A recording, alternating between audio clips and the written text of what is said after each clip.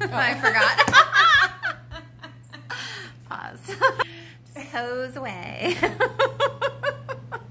Okay, you ready? Yeah. I'm recording. Okay.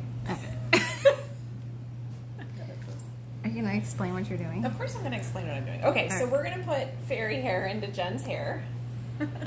So I ordered a while back, I ordered probably 5,000 Million fairy hair strands. I think I ordered 36 inch. I was trying to measure 36 inch fairy hair, all different colors. We posted a picture of all the colors that I have.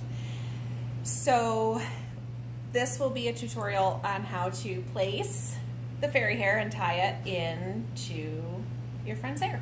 Okay, I'm going to begin. Oops. Okay, so I put the fairy hair, I double it up, so it's basically in half, and I have the center here.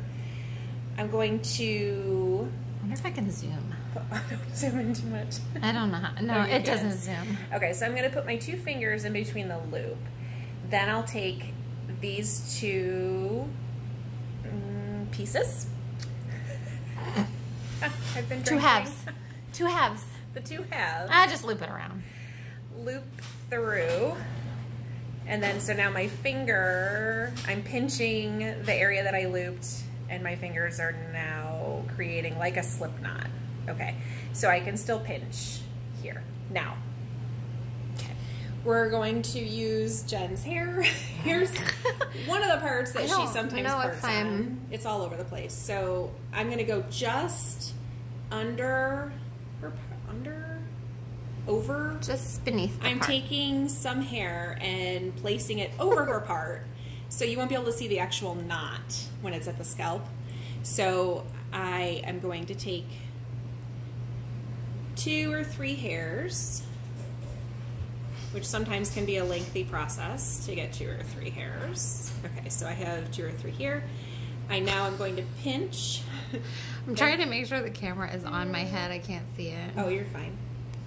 Okay, so now her hair is between the slip knot. And then I'm just going to put my finger on the knot that's at her scalp. Okay, so I'm holding the 3 hairs here.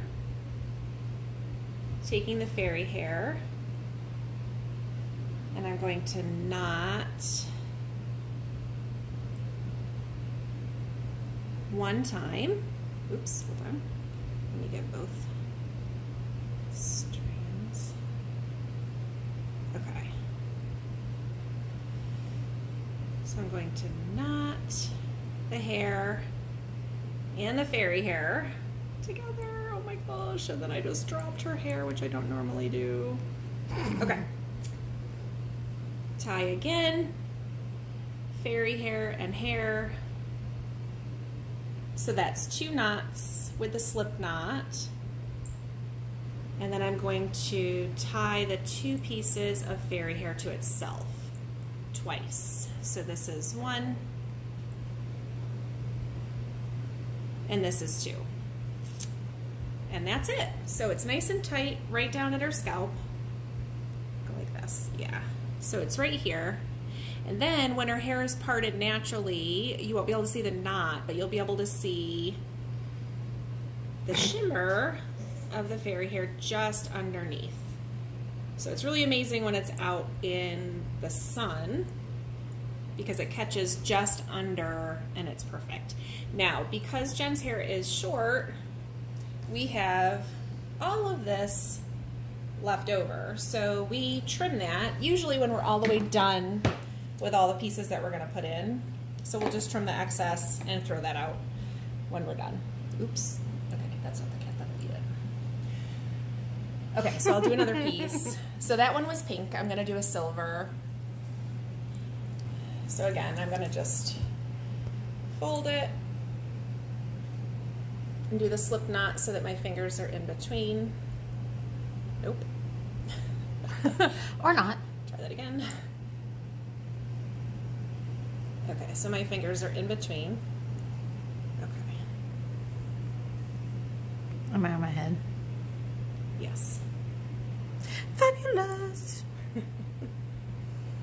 a couple hairs. I have 3. So again, I'm going to tie, I just put the slip knot on. I'm going to tie her hair and the fairy hair together. There is once and twice,